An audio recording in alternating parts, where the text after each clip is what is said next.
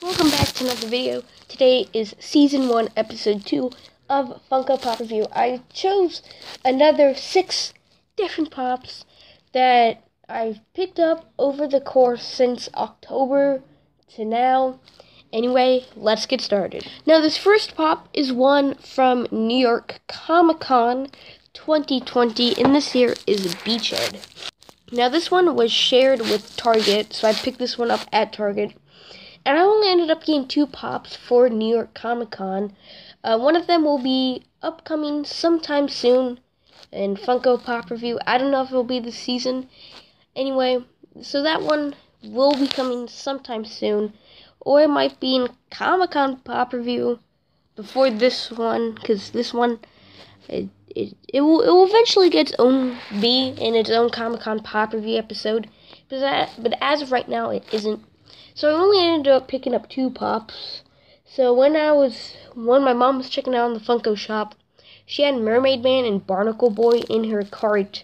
But when it came for her turn to check out, the pop had already sold. It had already sold out. It sold out in our cart pretty much. The Mermaid Man and Barnacle Boy, it had already sold out by the time we checked out. So that was really sad. But I was able to get the other one, which I'm not going to spoil it. You might know what it is. Anyway, let's get back to Beachhead. So this here's Beachhead. Bottom there it says Beachhead. There's the 2020 Fall Convention sticker. He's number 13 in Pop Retro Toys. There's the G.I. Joe logo. On the side there's a picture of the pop, and I like how it says G.I. Joe on the side. And then on the back it says G.I. Joe with an actual picture of Beachhead. Now, for the G.I. Joe Retro Toys, I have Beachhead, and then I also pre-ordered Snake Eyes and Storm Shadow, and those are coming in June, like first or second week of June. They're supposed to come, it's one of my Funko Fair pre-orders. They're supposed to come in around the same time as my 2 Happy Days pre-orders, so I can't wait for those to come in. Anyway, let's move on.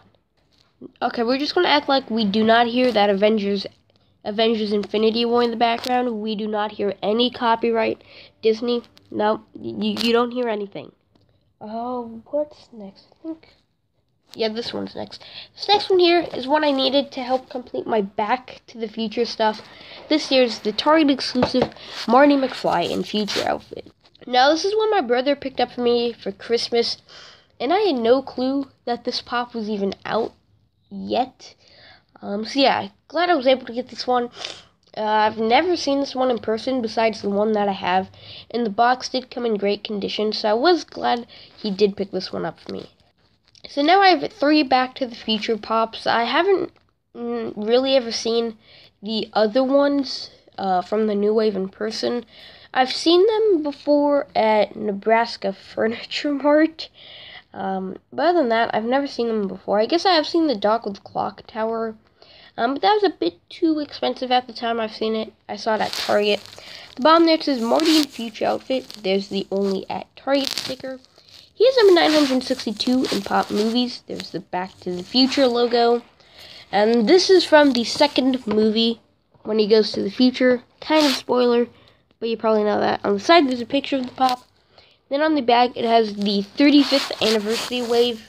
So there is the Marty McFly 1955, Marty with glasses, Doc Brown with helmet, and then the bottom row is Doc Brown 2015, Marty McFly in puffy vest, the common Marty in Future outfit, and then Biff Tannen. Now the difference between this one and the common one, the hat is silver, and then this one, it's more rainbow metallic like it is in the movie.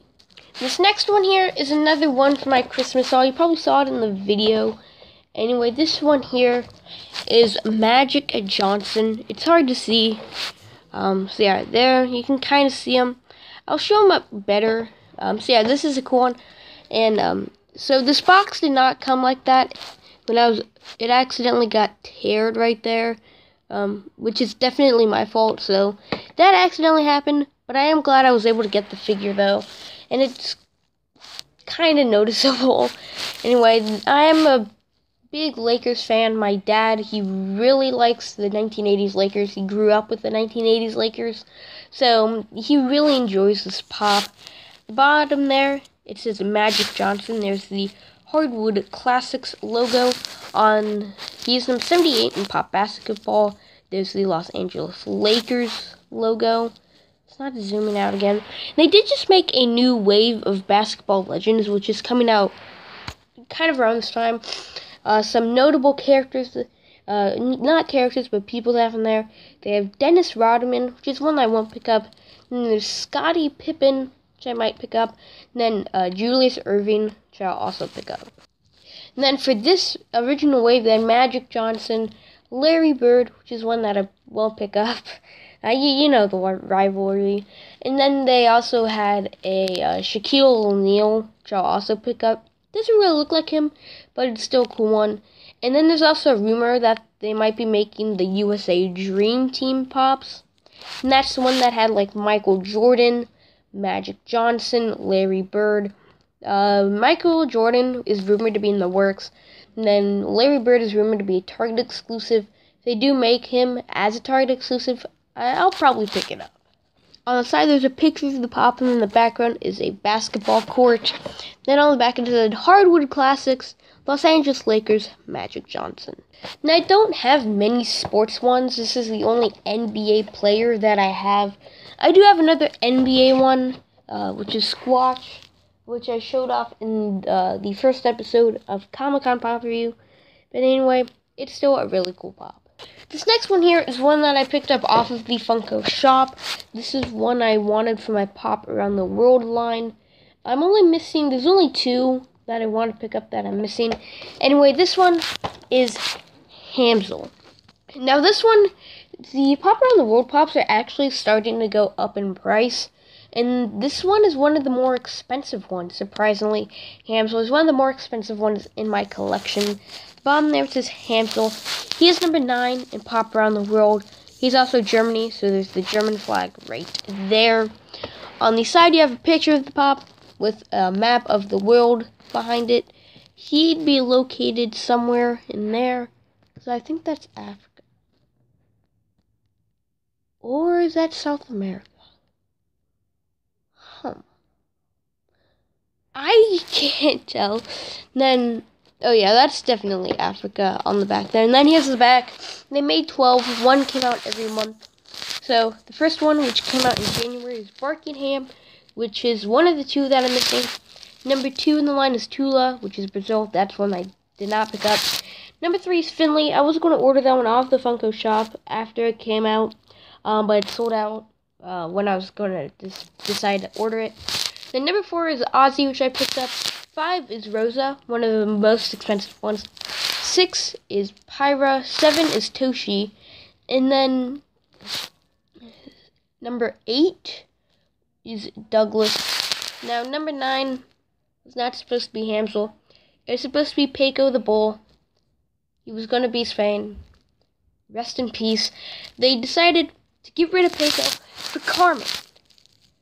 Why? Peiko looked a lot better. I don't even know what animal Carmen is. I was really looking forward for the Peiko one to come out. He's one of my favorites. So, if you look on the back of the Aussie box, it has Peiko. But if you look on the back of Hamzel and the other Pop Around the World one that I picked up, just coming up soon, it has Carmen. Anyway, number 10 is Nora. Number 11 is Pasha. And then number 12 is Carmen. Also, Rosa's Mexico. Came out in Cinco de Mayo for May. Pyra, if I'm not mistaken, is India. Toshi is Japan.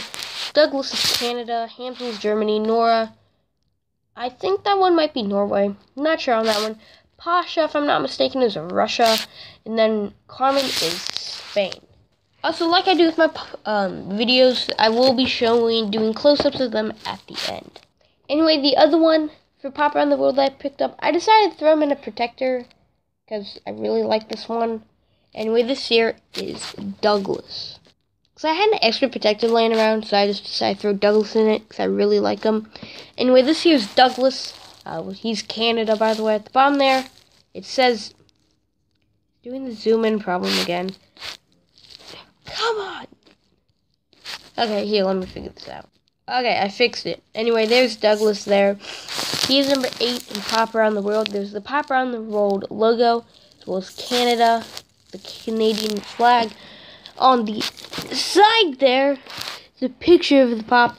And then on the back, I'm not going to name them all again, but it has the whole set. Also, speaking of another one that killed off, Mexico, instead of it being Rosa, when they first had concepts of the Pops in the works, Mexico was originally supposed to be a donkey with the sombrero and maracas. I think he had like a mariachi outfit on as well, but in blue, in a blue sombrero. It looked pretty cool, but they decided not to go with that one and go with Rosa, which is fine. Looks a lot like Mexico. But if they did make the donkey for Mexico, I definitely would have picked that one up. And if they did make it, it would have came out on Cinco de Mayo like Rosa did. And then the last pop here is one I picked up for my Myths line. I picked this one up during Funko's buy one get one free deal on the Funko shop. I picked up this one, and then I picked up one other one, but they're in my giant pile of pops. I just haven't shown off yet.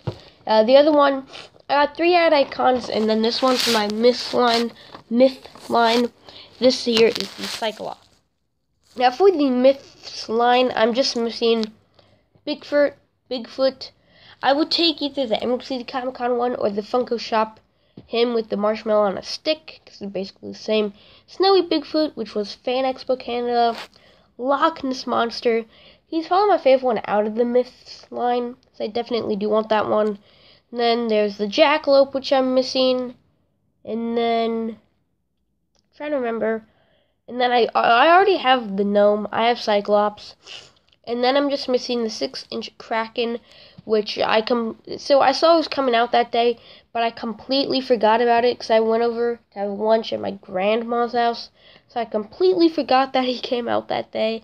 So I missed out on him. And then I missed out on Pegasus because I was trying to hit it in my cart, but then the website, Funko.com, crashed for me. When I was able to get back in, he already sold out. So yeah, I've had a lot of trouble with the Myth ones in the past, but they seem to go up in price and then go back down. Some of them though have retained their value and stayed up in price. Like for example, a good example is the Loch Ness Monster. He's still really expensive, but other than that, the Jackalope, he's not that expensive, and the 6-inch ones are about $30 to $60 on eBay, so I will eventually get those ones. Bottom there's the Cyclops. There's the Funko Shop, the old sticker. He's number 23 in the Pop Myths line. There's the Cyclops logo that they made for him. And then on the side there's a picture of the Pop with like kind of a Greek building in the background. And then on the back it says Cyclops, and it has some history behind him, which I'll read it. It's kind of small on camera, so I'm bringing the Pop back. The fearsome lumbering Cyclops hails from ancient Greek legends. The most famous of these one-eyed giants was the Polyphemus from Homer's Odyssey.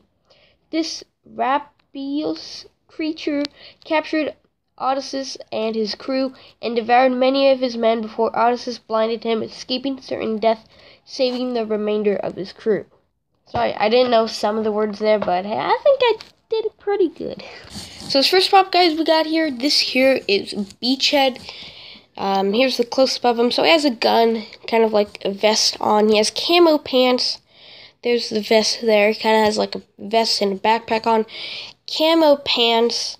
And then he kind of has like this green mask on. I picked this one up because I thought it looked pretty cool. Not much to say about this one. I don't know much about it, but I just picked it up because I thought he looked really cool. Also, for some weird reason, he never really stands the best for me, Beachhead. But overall, I think he's still a pretty cool figure. Also, guys, if you were wondering, Beachhead will make an appearance in Comic-Con Pop Review as well. Next pop we got here is Marty McFly. So he has the rainbow metallic pop that actually looks really good with my lamp on. Then he has his future jacket on, the red shirt underneath, the pockets which are inside out because Doc Brown tells him that's how people do it in the future. Then there's kind of a glare. Anyway, yeah, there's a glare. But anyway, he has on the Nike shoes that tie itself. There, you can kind of see him there. But overall, this is a cool one, and one I'm glad that my brother did pick up for me, because I do really enjoy this one. But other than that, though, there's not that much to this pop. He's a very simple pop, but if you've seen the movie, he has the same exact outfit on, and it just looks really good. Now, they've made a lot of different Marty and future outfits in the past. There was the one exclusive of him hovering on the hoverboard, which is one of the more expensive Back to the Future ones. And I'm not including the glow-in-the-dark originals for the Doc Brown and Marty McFly. There's no way I'm ever going to pick those up. They're worth quite a lot of money, so there's no way I'm going to be able to pick those ones up. If I really try, I could maybe in a long time in the future.